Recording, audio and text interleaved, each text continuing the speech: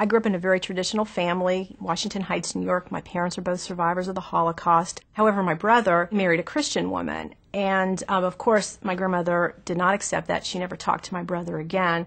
I found that the Jewish community slammed the door on his face. So what I have today is a Christian brother with a Christian wife and a Christian niece and a Christian nephew. I can't help but believe if the Jewish community had opened the door to him, things would have been different.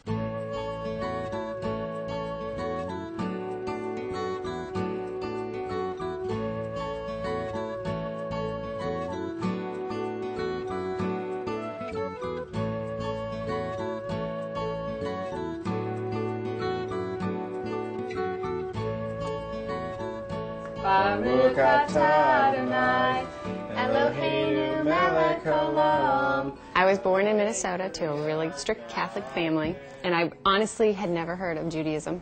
I remember going to my rabbi and saying, you know, I want to marry her, but I'm conflicted. I knew I loved her, but I knew that I couldn't go through with marriage without raising our kids Jewish. Say, It was very important to Craig, so we took a class.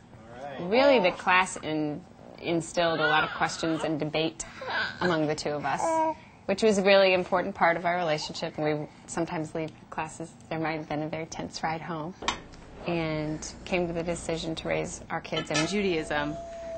Intermarriage is highest among younger people, and it's right under 50%. We can either bury our heads in the sand to pretend it doesn't happen and like disown them like what I was raised, or we can open the door.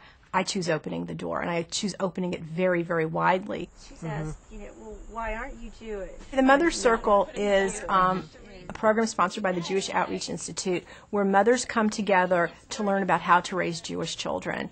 It's a 9-month course. We meet twice a month, and basically it's just the how-tos. Unfortunately, we had a situation where it was awful because it was her cousin who actually told her she wasn't Jewish. Because her mommy wasn't Jewish. Right. It is a sacrifice to take on the commitment of raising a child in Judaism when you weren't raised Jewish and were raised in a different faith. You are giving up a huge, huge part of yourself. Even if you keep it for your own, you don't share it with your children. I think Mother's Circle is a good resource for us. It's a good resource for our family. I mean, they're just very supportive of trying to help us find a place that's right for our family. Michael had 3 children. And our 3 children that came with me are fairly observant. I'm not Michael's children's mother, but I'm very involved in their upbringing, and they're Jewish, and I want to support that. And I'm trying to figure out how to do that while I still allow my daughter to have her Christian faith, and mine, not give mine up, but incorporate Michael's and his families into our total family. I think that with Abby, our baby, I'm going to have to become more Jewish, I think, because I can see that that's probably the path we'll take with her. It's complicated. It's complicated. But lots of things are complicated. That doesn't mean you don't try it. I don't know where I would be without JOI. I mean, to not have that Jewish outreach feeling. Okay, my kids to be raised Catholic. My poor husband. I was so proud of these women. I saw a group of women who are so completely committed to raising Jewish children, and they're taking on a project that is so much bigger than themselves, and they are kind of like wandering in the wilderness in a sense, and we're there to help them find their way. Without the Mother Circle, we would not be as committed to Judaism as we are. I would love to see this program go nationally. It's too valuable, it's too important, it's just too critical to not bring it to other cities.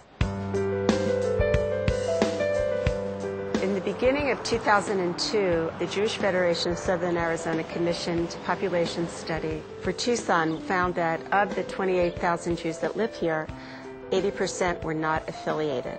We had 500 Jewish newcomers coming to Tucson every year, and 50% of our children were living in interfaith families.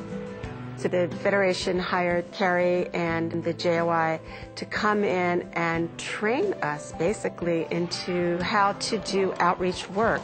Hey guys! One of the programs that JOI has helped us with that I run is called Shalom Tucson, which is a program that welcomes newcomers and newly interested to the Jewish community. When we started our Shalom Tucson programs, our celebrations programs, our kesher programs, we had nothing, and now we have a database of 900 names of people who have come through our programs. Of those 900 names, 110, and I think even more now, have joined synagogues. It enabled us some time to get to know the community, and within that year found a synagogue that we, would belong to and feel accepted in and feel Welcome. very welcome. One of our goals is to get interfaith families connected. I think that with the rate of intermarriage, if we don't make an effort to reach out to interfaith families and tell them, we want you, it's fine, join our synagogues, join our JCC, that we'll just lose our Jewish youth.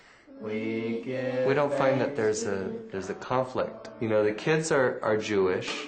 They're not like a mixed religion, but we're a mixed culture family. I like being Jewish and having Nappa as a Buddhist stepmother because you're different from everybody else. This man was actually the great-grandpa of my bubby.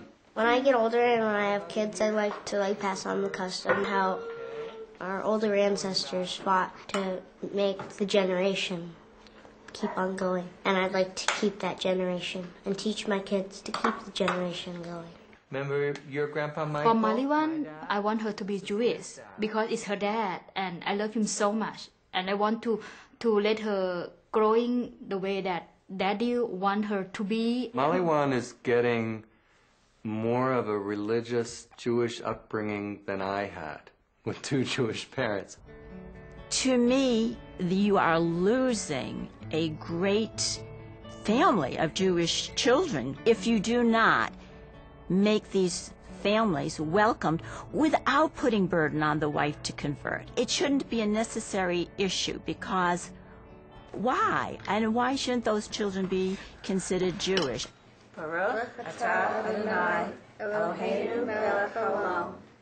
Met in college. Now we have 3 lovely children, and our agreement at the time that we were married was that they'd be raised as Jews, and we realized when they could start to talk that we would need some help in this matter because my daughter... One day she came back from the bus stop in kindergarten and said, "So, am I Jewish or Christmas?" I like Shabbat because we get to see the family on Friday and it's really fun to see all of them together. And I like when we say the prayers and stuff because it makes me feel like we're more a part of the Jewish community because I know lots of other Jewish families do the same thing and it's just very traditional for us and I like it a lot. Judaism is not only a heritage, it's a lifestyle. And children who are brought up as Jewish, much like children who are adopted, whether you're born of the body or from the heart, they're your children. So therefore, any child who is being raised Jewish should most definitely be embraced. If JOI were all over the United States, if they were invited into communities like they were invited into Tucson, I think we would have a lot more success in outreach efforts. I think Jews would feel much more welcome. We can't afford to be complacent, and JOI doesn't ever let you forget that. I think that my brother's choices was a gift to me to open my eyes and to look for new things because there's a lot of my brothers out there.